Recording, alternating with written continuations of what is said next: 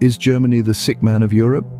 This question may seem strange given the nation's economic stature, but the reality is that it's a valid question these days. In fact, the story of Germany's economy has come full circle.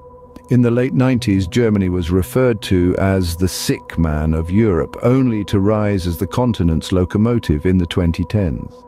But now, it seems we've come back to the starting point, where headlines point to Germany being the sick man of Europe again. The question that arises is, why is this the case? And more importantly, will Germany's economy stagnate? Over the next few minutes, we will explore these questions, trying to understand Germany's economic situation. So buckle up, hit the like button, comment a pineapple emoji, and let's begin. Is the German economy in trouble? To comprehend the present, we must first understand the past. Let's go back to the early 2000s when Gerhard Schröder was at the helm of Germany. His economic reforms, particularly in the labor market, were a game changer, sparking what was dubbed the employment miracle, whereby about 6 million jobs were added from when he left office in 2005 until COVID struck the German economy. The number of unemployed people dropped dramatically, falling by 2 million between 2005 and the Great Recession in 2008, injecting new life into the economy. After Schröder came Angela Merkel, a steady hand guiding Germany's economy through more than a decade of economic growth. Under her watch, Germany became known as Europe's economic engine, a beacon of stability during the sovereign debt crisis in the Eurozone. But was it all sunshine and roses? Not quite.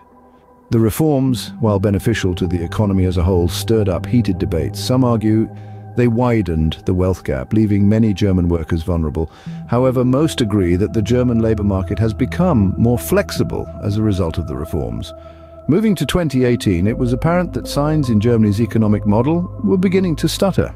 Its GDP growth figures became a lot weaker, and its GDP in constant prices almost flatlined.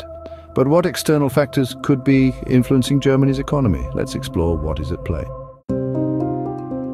Germany's economic dilemma stems from a variety of issues. Today we will outline the 6 key areas that are shaking the foundations of the German economy.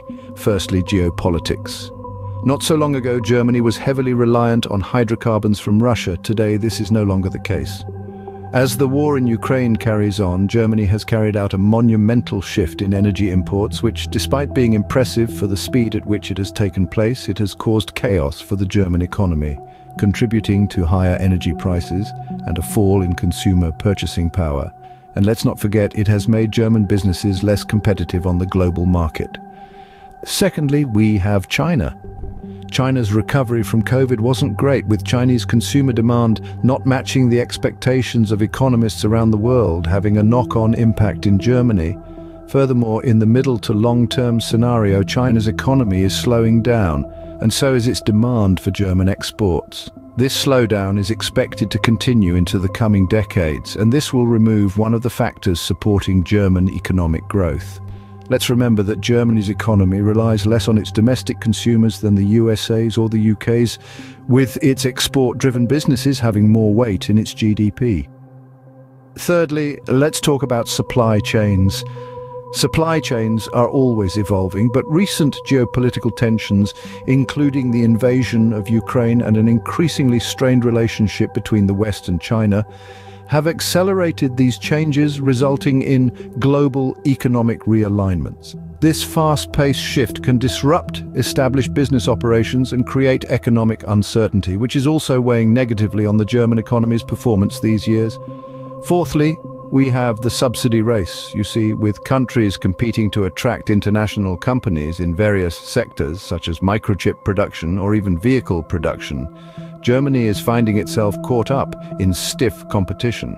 For instance, the USA's Inflation Reduction Act is an example of how aggressive this race can become, and it is causing some to worry about part of Germany's manufacturing base jumping across the Atlantic.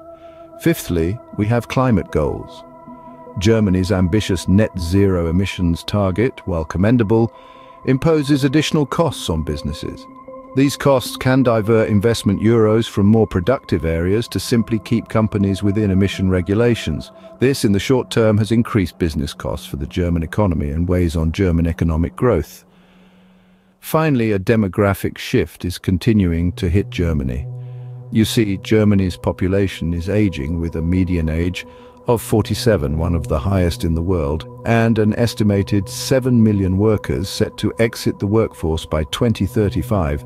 This demographic shift presents a significant challenge and will continue to drag on German economic growth, and it is expected to intensify in severity.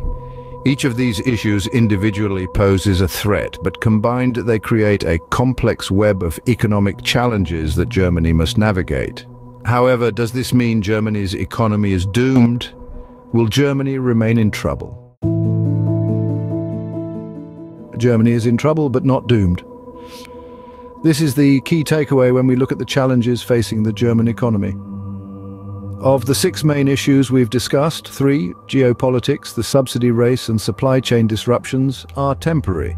They're a product of current global tensions and market shifts, but these are fluid, not fixed. Germany has a solid economy, one that is efficient and innovative. This isn't just a statement of fact, it's a testament to the resilience and adaptability of the German economic model. Its strength lies in its ability to respond to change, to innovate and to remain attractive as a safe and reliable place to do business.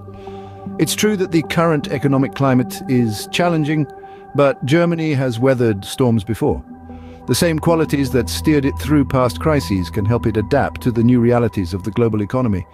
So there's hope for Germany's economy after all.